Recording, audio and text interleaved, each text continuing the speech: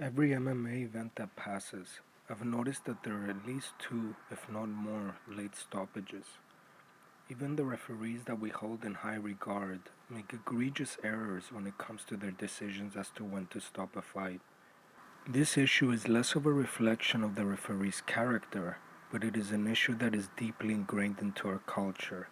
And I say our because unfortunately, the majority of the fan base want to see fighters separated from their consciousness to be truly satisfied that they have spent their attention dollars or any other kind of dollars wisely.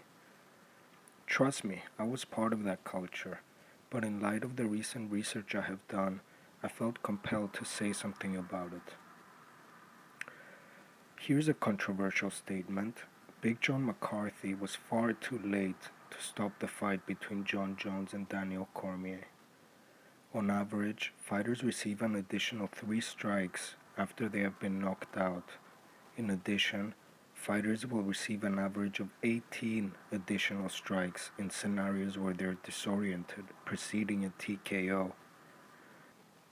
Let me acknowledge the fact that I'm not naive about how hard a referee's job is. When they stop a fight too early, we crucify them, and when they're too late, some of us criticize that.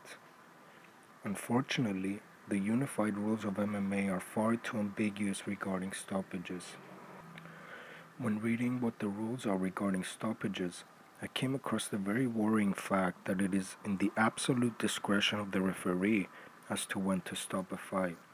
There are no rules regarding how many strikes a fighter should receive before it's decided that it's a good idea to stop the fight.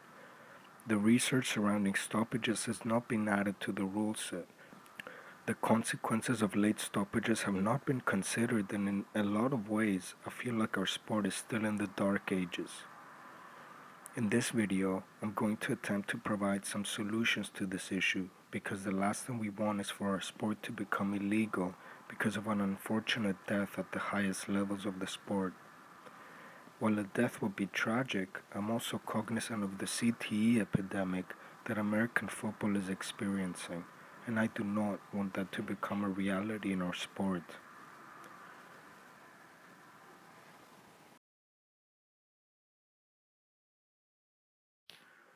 We now know that statistically, the heavier the weight class, fighters older than 35, the earlier the round, and previous knockouts all contribute to the likelihood of a knockout.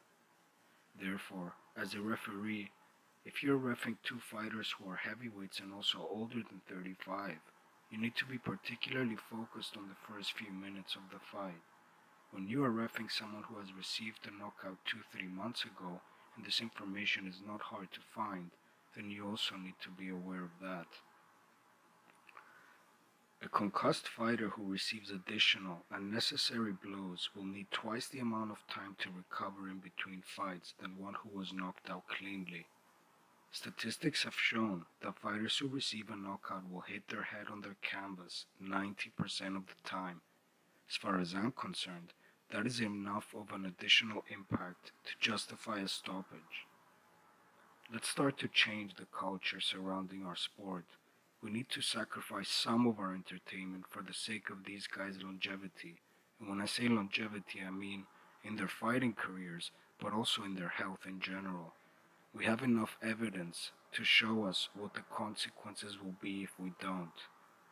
And that is not a future you or I want to see. Thank you for watching, and I would really appreciate it if you shared this video with any referees or fighters you know so that we save the future of our sport.